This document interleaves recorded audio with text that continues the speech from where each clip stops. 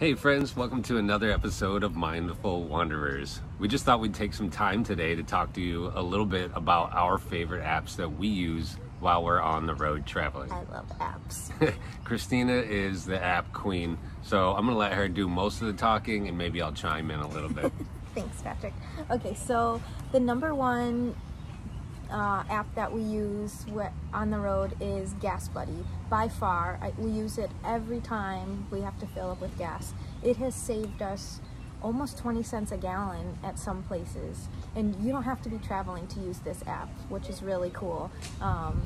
It'll show you a map of all the prices everywhere, and then you can just price shop. Basically, it's really awesome. So Gas Buddy, It's a huge savings. Check it out. it really is. Yeah, And it's it's free, awesome. so Can't beat that. okay, you're the driver, so I'll So, let you all say right, the next I'm going one. to talk about the app Waze. Waze is a sweet navigational app that we use that has some cool features that Google and Apple don't have. So the cool thing about it is people go on there and they'll report when they see cops that are hiding out, or speed traps, or people report like giant potholes or hazards, and it'll tell you before you get there, like, hey, there's a hazard in the right lane about a mile ahead. So you can move over it. It really helps with navigation. It does really make a difference. And then when you get there, they ask you to verify whether that hazard is still there, just to keep everything syncing. Yeah. It's cool. You can make a little profile, and you get these cool little like avatars, and you can see other people that are driving in your area. You can honk at them and stuff. It's kind of cute. Whatever. That's silly, but it's a cool app. Check it out. We use it a lot of times, but a lot of times we still have to use Google and Apple Maps. Sometimes the cities, it doesn't work. I'm sure you're familiar with this. Not all the time. Nothing's perfect. GPS That's for works. sure. So yeah. Cool. Let's talk about food next. So we eat a plant-based diet, and Happy Cow is our number one go-to when we are looking for places to go out to eat. They cater to vegan and vegetarian restaurants.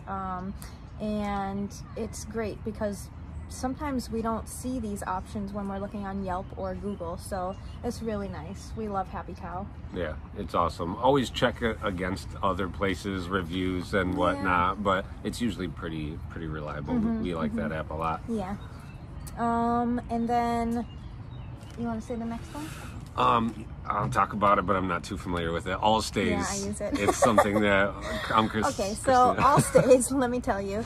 All Stays will show you where you can go camping, paid camping, where you can find BLM, free camping, dispersed camping, where there's state parks. It'll show you where there's Walmarts. It'll show you where there's, if you are having an issue with your coach, it shows you kind of mechanics and all sorts of things. It's really great. There's a lot of filters. We have used it mainly for looking for public land to camp on and campgrounds.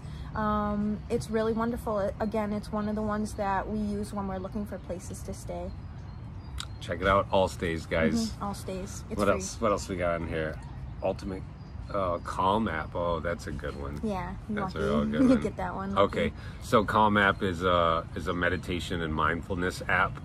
We've been using it for, oh my gosh, for I want to years. say 6 or 7 years now. And there's several meditation apps that are pretty popular, but the This thing is that our makes favorite. this one so special is Tamara Levitt is her voice It's when so soothing. she does the guided meditations. It's just so relaxing. It's perfect. It's- Yeah. So if you are someone who prefers a guided meditation, oh my gosh, this is a wonderful app. Also, they have cool like bedtime stories. If you're having a hard time going to sleep, they'll read a bedtime story to you, and you just kind of like drift right off to sleep. It's cool. It's I pretty forgot nice. about that. Yeah, those are cool. Nice. And then the last two we want to talk to you about, we haven't used them yet, but we just got this recommendation from a dear friend we met on the road, Reg. He told us about 2 apps that we're going to check out. Ultimate Campgrounds is one of them, and he said that there's a US and a Canadian version, and he has found so many great camping spots with this app.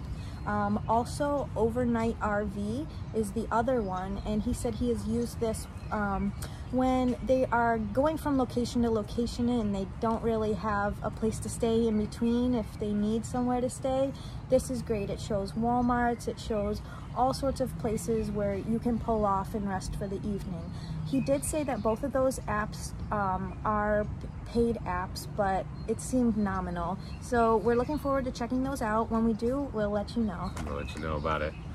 Did you have any other ones that you want to share? I think that was all on our list. You know, you guys need to talk to people when you're out there and get to know like your neighbors and different people, because man, people are such a wealth of information. We've found out so much stuff just from the nicest people that we've been like camping next to in the middle of nowhere. Wilderness. Yeah, it's so awesome. Beautiful. So try to make connections and stuff like that. It's really special, and it helps you out in the long run. But yeah, that's all I believe that we have for today. Okay, cheers. So we'll Thanks talk for to you joining guys us. soon. See you next time. Bye. Bye.